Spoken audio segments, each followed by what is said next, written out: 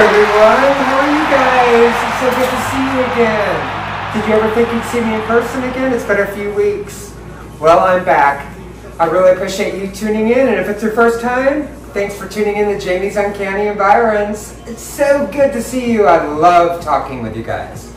Well, as you can tell, I'm in my kitchen. I'm about to prep all these flowers so I can build a design.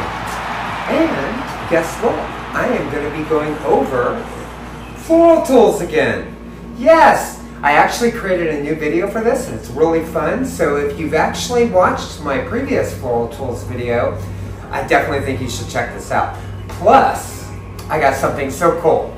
At the end of the video, I am going to be doing a music dance song. Oh, so it's like a music video, but it's going to be applying the floral tools. So make sure you listen to it. And if you like it, make sure you download it. Yeah! Alright, I have some gladiolas that I got today. Yes. And what do? We take our floral scissors, cut the rubber band, get this off, and then we're going to prep these flowers. Alright guys, you excited? I hope so. Let's see. And we're going to take our floral stem cutters, and we're going to cut these stems. And again, as I mentioned last time, just real quick to review on this prep, you're going to go ahead and cut off the stems. And remember, we're going to take off all the greenery, the leaves that are on each stem. So let's do that. It's going to take a minute here, but I know you're holding your breath to see how I trim these. But there you go. That's it. You can do this real quick too. You can go ahead and just pull the leaves off like that. And then you don't have to pull everything off at this time. You can do it when you're building the design. You can always make sure it's completely clean. But remember, we do not want the leaves on the bottom of the stem to be showing. So definitely clean that up. And these are the gladiolas. Aren't they beautiful? And I got these, guess where? HEB today, yes. And if you watch my previous video where I'm going around on my bike and singing, you know the HEB song. Yeah! Wasn't it a good song? Zim actually created that for us. So that's awesome. By the way, each of my buckets, guys, has water and it has some floral food in it. So make sure, if you guys are getting serious about making a floral design, make sure you get some buckets. And by the way, you can get these buckets right here, the white ones. They're flower buckets too, and I don't think they're very expensive. I'll put the link below, which will be perfect. All right, guys, let's get back to this. All right, and so right here we have some lilies. Aren't these beautiful? Yes. And actually, these are orange, which is different than what I've been using. I've been using a lot of white ones, so this should be pretty cool. And I haven't decided what kind of design I'm going to make. It's definitely a summer floral design.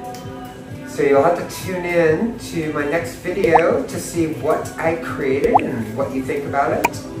And hopefully you can duplicate it or build your own design, whatever you're looking for whatever occasion. All right, I think I got these. All right, so let's get these in the bucket now. And again, pretty simple. And oh, look at these roses I got too. I don't know what I'm going to do with these colors, but I might have to make a separate design with them. I might be able to use the yellow.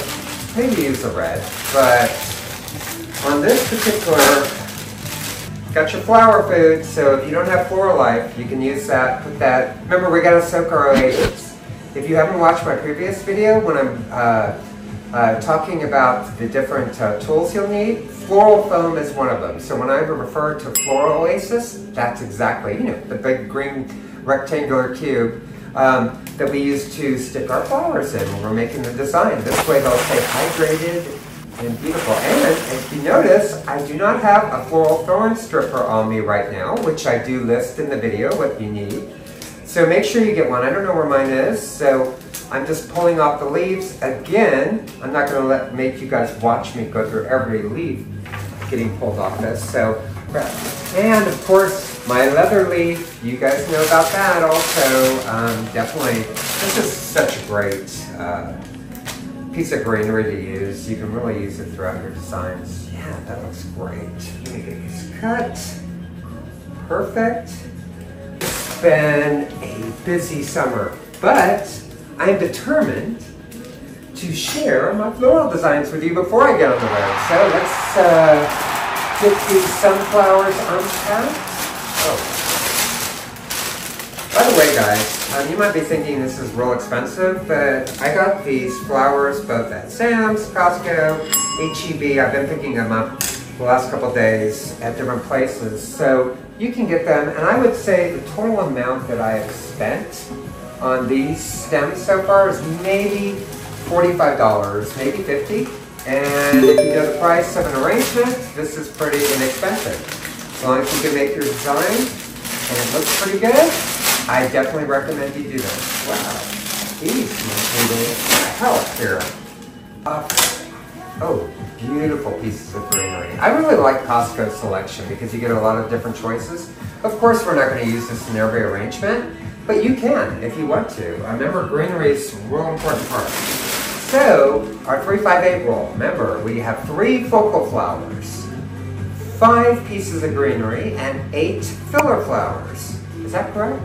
3, 5, 8. Yes. So make sure when you're making your design that you have your 3 focal flowers that you want to use. You can get several different types, or you can use one particular flower. Your 8 filler flowers will create the harmony and the balance, create the movement in the design. So make sure you have the flowers that you want to use for your 8 filler flowers. I know a lot of people like to have everything planned out. So maybe our ISTJs and our ESTJs out there. I kind of go with the flow and see where it takes me. I would definitely recommend you do that. You have more fun and you get to explore, and you know, that's the name of the game, right guys? Alright guys, I am gonna sign off for now. I'm gonna go make my music video. You guys check out everything. Please check out my other videos. If you're new to the channel, go ahead and check from the beginning because I've been creating a story arc. This is season 0. So you're going to find out from the beginning when we started in March to when we made the decision to go ahead and sell our home and go full-time RV, which I cannot wait. It's going to be so much fun, guys. And who knows where we're going to end up after if we ever decide to stop RVing. But that's so long in the future, who knows? It's going to be years. We're going to have so much fun together, guys. And every one of you out there that have subscribed so far, you're within my first 100. I appreciate it. My first 50, perfect.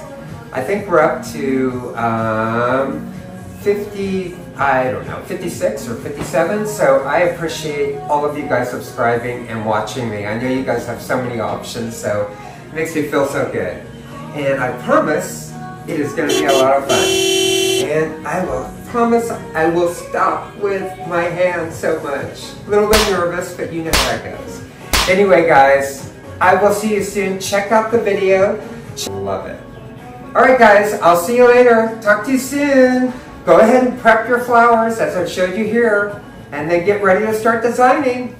Awesome. See you guys later. Bye. Hello again, uncanny flower enthusiasts and explorers. Welcome to another enchanting Uncanny Environs quiz. I'm your host, Alistair Whimsy, here to take you on a whimsical journey through the world of flowers. Today, we're going to quiz you on the top 10 floral tools every florist or flower enthusiast should have.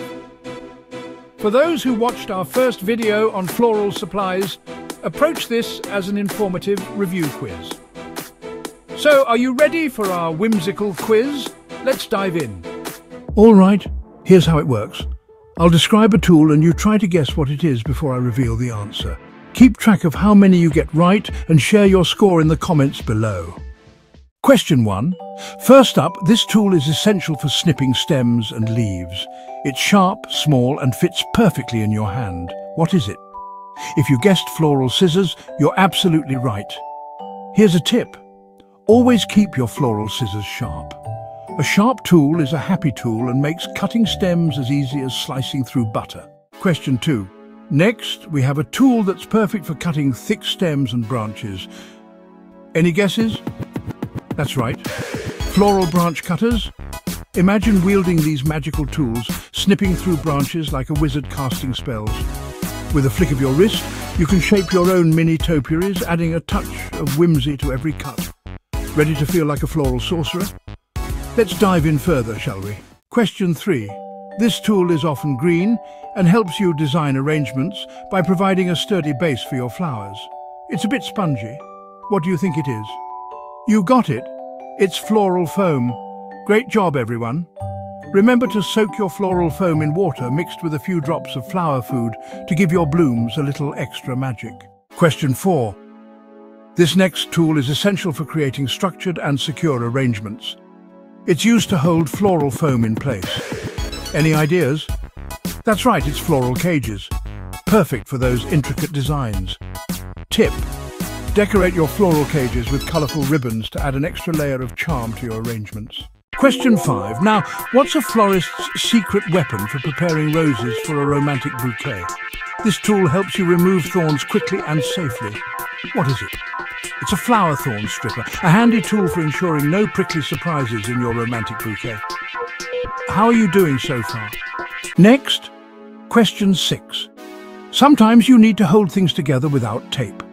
This tool comes in handy with its sharp ends and flexible body. Can you name it? If you said floral wire, you're correct. It's perfect for creating whimsical shapes to add a touch of magic to your flower arrangements. Question 7. Next up, this tool helps keep your arrangements in place, often used to secure stems. It's green and comes in various thicknesses. Any ideas? That's right, it's floral tape. Perfect for binding stems together. Use floral tape to create fun, striped patterns on your stems for a playful twist. Question 8. Now, what item helps you create a strong bond between flowers and other materials? Any guesses? That's right, it's floral adhesive. It's quick drying and essential for many arrangements. Use it to attach tiny charms or beads to your flowers for an extra sprinkle of enchantment. Great for making sure everything stays in place. Question 9. This tool is often sprayed onto arrangements to help keep them fresh and hydrated longer. Imagine you're casting a spell to keep them vibrant and beautiful. What is it? You guessed it, it's floral crowning glory. Keeps your arrangements looking their best. Question 10. Last but not least, every florist needs a tool to create a neat, clean cut on stems and is often used for delicate flowers. It's sharp and precise. What could it be? It's a floral knife. Excellent guess. I had no doubt you knew the answer. How did you do, uncanny flower enthusiasts? Did you get all 10 right? Let us know in the comments and share your floral tool tips with the community. Don't forget to like, subscribe and hit that bell icon for more magical adventures with Uncanny Environs. And be sure to tune into our next video where we'll quiz you on the top 10 floral supplies every florist or flower enthusiast needs. But before you go, here's Jamie to introduce a whimsical musical video just about floral tools. Enjoy!